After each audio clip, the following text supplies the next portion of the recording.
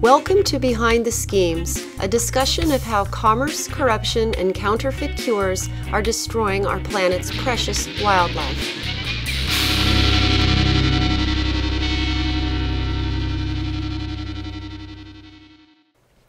This is Rhishja Cota-Larson with Behind the Schemes, and in this episode, we're talking about rhino horn and organized crime. South Africa's rhino crisis has made headlines around the world and seems to be everywhere in social media, but for some reason, the rhino death toll is still on the rise. Recently, I had the opportunity to speak with investigative journalist Julian Rademeyer about his work inside the rhino crisis. You could write about anything that you want. What made you decide to focus on South Africa's rhino crisis? I think in many ways I stumbled into it by chance. At the time I was working for Media 24 Investigations, which was essentially an investigative unit within one of South Africa's largest newspaper groups. And I was writing, much of the writing I was doing was focused fairly heavily on organized crime, on corruption, on that sort of thing. And I heard about a case of a South African farmer, as it was initially reported, who'd been arrested in Zimbabwe. Now, as a bit of context, it was around the time that Robert Mugabe, the Zimbabwean president, was involved in a number of land grabs. Farmland was being taken away. There were a number of stories about Zimbabwean farmers being attacked by so-called war veterans and so on. So I started looking at this and discovered that he had actually not been arrested, as we suspected, for spurious reasons, but it had been connected to a rhino poaching incident. And I subsequently started investigating that particular case, and it led me on quite an interesting journey up to Zimbabwe. We managed to get hold of cell phone records. We tracked down a firearm that was used in one of these particular incidents, traced the serial numbers back to an attack on a farm in South Africa where an elderly couple were quite severely assaulted, and a number of weapons were stolen. Text messages sent from his phone showed that he was clearly in contact with a number of poachers, two of whom were shot. One was killed, the other one was wounded during a poaching incident, which is when the initial indications were that he was involved. And essentially he had a criminal record going back to the mid-'80s, linked him to poaching. He clearly was quite active. He wasn't a big player, but he was definitely trying to set up his own, or appeared to be trying to set up his own organization and syndicate. And that from there it grew. Around the same time I heard about Dawie Groenewald, the South African farmer who has been arrested, probably one of the most high-profile arrests here, linked to illegal hunting of rhinos, and most recently there was an asset forfeiture order granted against him where his assets, including a farm and various other properties, helicopters and so on, were frozen, I think valued at about 50 million rand. So you look at roughly, $4 million thereabouts, which he will stand to lose if he is convicted. Wow. Yep. And what two stories all this time have surprised or shocked you the most? Is there maybe one good one and one bad one?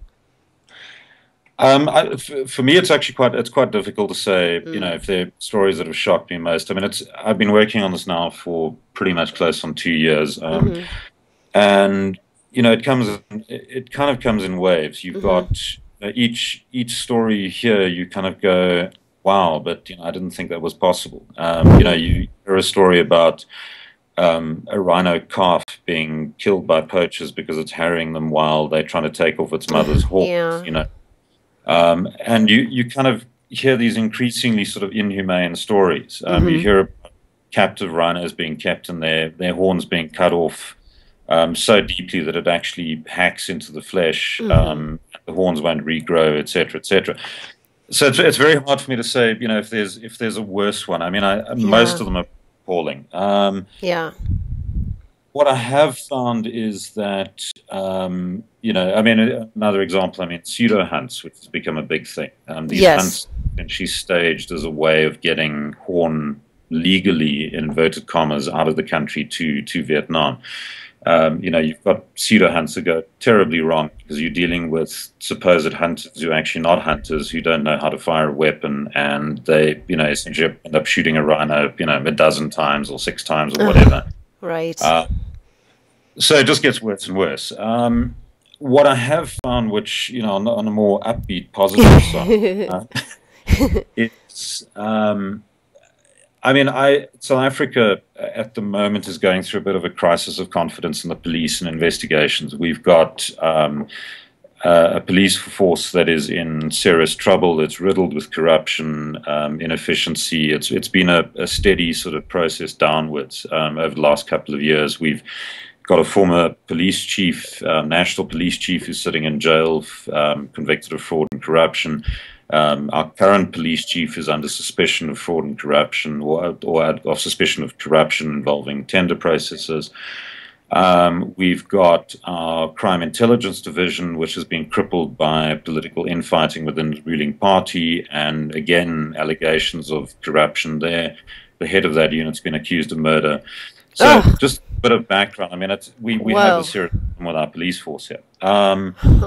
But what I have found quite encouraging is that the people dealing with wildlife crime, the people who are working at South Africa's national parks, the people in the Hawks, which is probably the closest that South Africa has to an FBI equivalent, are incredibly committed. There's a very small team of people. You're not talking about hundreds of cops or agents who can fan out, much like Fish and Wildlife did a while ago. Talking about incredibly small teams, probably, a handful by comparison. But they are incredibly dedicated, and they are starting to make inroads. And we're seeing that with some of the arrests that are being done, most recently this week with Vietnamese citizen who was caught with 10 rhino horns, some ivory, and a substantial amount of cash. The South African Revenue Service, which has also started looking at wildlife crimes as part of their illicit economy investigation, and they make great strides. So that's been very encouraging. Oh, that is. And the South African Revenue Service, that's basically the equivalent of our Internal Revenue Service. Yeah. Okay. The tank guys, the tanks man. Yeah. What's been the biggest challenge, you think, to you writing about this topic? I think, people have surprisingly been quite open. I mean, I've managed to interview people I never thought that I would be able to interview. But the biggest frustration, I think, has probably been government, dealing with government. Running into a wall of red tape, dealing with government spokespeople. And in many ways, I've found that as the crisis has worsened, and, despite the good work being done by the people I've mentioned, there's almost been a kind of a knee-jerk thing on the part of government officials, government spin doctors, to run for the hills, to try and give out as little information as possible, to limit access as much as possible, and to frustrate efforts to try and get simple questions answered. They're quite happy to put out a press release, but they don't like it if you ask questions beyond their press release. And you eventually find yourself with questions being ignored, or fobbed off, or interviews to be requested happening, if all, months down the line.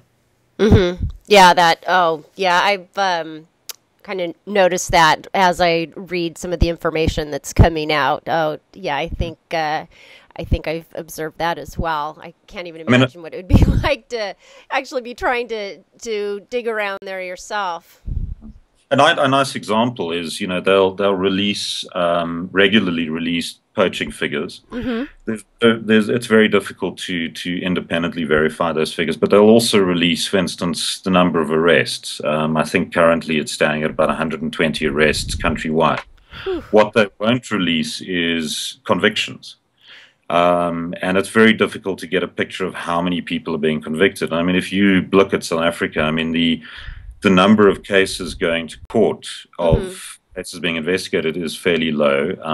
Our conviction rate of the cases that actually make it to court stands at around about 30%. So, you're wondering how many of these guys that have been arrested. It looks great. We've caught 120 plus poachers. but how many of them are actually doing jail time? Yeah, the conviction rate would be really helpful. I think everyone would love to see that, and also to see which ones are being sent to jail. Exactly. And this, I guess, kind of goes back to the first question. Do you see the rhino crisis as more of a conservation issue, or do you think this is really more of an organized crime issue? I think it's a combination of the two. I mean, I think Mm-hmm. it's it is both. It's it's it does come down to conservation practice. It comes down to, I mean, it's a fairly comprehensive sort of issue. So Mm-hmm. you look at the way field rangers operate. You're looking at private rhino owners. You're looking at that side of things. And then you are looking at the, organized crime. And as far as organized crime goes, we're having impacts on various levels. The investigators here like to break it down on almost a five-tier level. Level five being a syndicate kingpin. Mm-hmm. Uh, levels one, two, three, and four being various people starting at the bottom of the poacher. Then you've got the runners, the middlemen, the local dealers, etc. Mm-hmm. And that quite a lot of impact on levels one through three, and some in level four, but virtually nothing in level five, which is where the problem lies. Right, I agree. My experience, I mean, I traveled to Vietnam and Laos and so on to look at this, and I followed up on one particular syndicate boss that I'd been interested in. Mm-hmm. And it's surprising. I mean, I discovered that he was very well protected. He's Hmm. very connected politically. Hmm. He's essentially untouchable. There's no one's going to Oh get to him. my gosh. And then again, from that, if you go back down to level one to the poacher, Mm-hmm. you've got to kind of look at the drivers. I mean, if you go to a place like Mozambique and you Mm-hmm. look at the incredible poverty and the sort of rather bleak situation on the border between South Africa and Mozambique, it's not surprising that you've got poachers queuing up to come through and try and get a rhino with the kind of money being offered. Yeah. You've got people who have to come to South Africa to find work Mm-hmm. because they really work in those areas. And to do that, many of them don't have passports. They cross through the Kruger National Park. And, it's a hell of a lot easier to try and go and get rhino and, make whatever, anything between 8,000 and 40,000 Rand. Mm-hmm. Uh, and take, instead of taking the same risks and crossing the park to Johannesburg, where you're going to earn 3,000 Rand if you're lucky as a builder or something along those lines. Mm-hmm. That's another aspect. So someone I spoke to recently said you've got to tackle it on all levels because if you slip on one of them, it will become fairly overwhelming fairly quickly. Mm-hmm. Wow. Hmm. What do you think? Because this crisis has been, I think, reported on all over the world at this point. What do you think that the media has done right in covering the situation, and where do you think things could be improved? I think with the media, it's always the problem of looking at the kind of depth of coverage. I mean, there's been a Mm-hmm. lot of relatively shallow coverage. Yeah. There's been some really good work done as well, but it's kind of individual cases. You have individual journalists or individual Mm-hmm. television channels who will put the time and the resources into doing the story. I mean, I saw recently there was quite a nice package done by Agence France Presse, a sort of five-part series on the rhino trade, which they syndicate to all their across the world through the agency. Mm-hmm. There's been some very good television stuff, but I've seen a lot of really good work that's being done on blogs, and in social media circles, which I think you've got people on a social media level who kind of have the passion and the vested interest, which Mm-hmm. push it to a different level. I mean, your website's one example of those that kind of sort of coverage. and it does give it a lot more depth. Mm-hmm. A lot of international coverage, and by nature, I mean, you're trying to sell a story to viewers who don't have that direct sort of connection to it. Right. Uh, is kind of a parachute approach. You know, you drop in, you do the interviews, and you get the basics, but it doesn't take it much beyond that. Whereas in blogs and in magazines, some magazines, and quite a lot of the sort of some of the local stuff that's being done, I see more depth to the kind of coverage.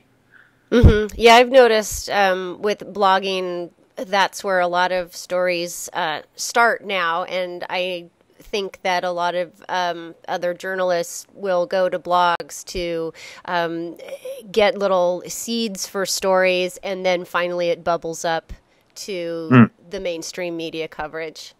And Facebook, Twitter is the other example. I mean, a lot of Yeah. the breaking news stuff on Rhino arrests and so on is happening on, you get it off Twitter before you get it off a news website.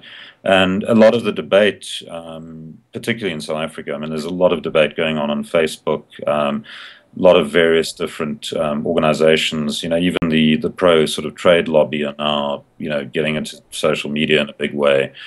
So a lot of this is actually, a lot of the debate is taking place online. Mm-hmm.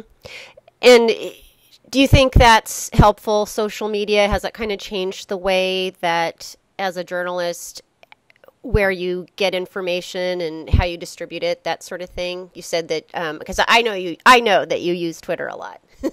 Yeah, yeah, sometimes.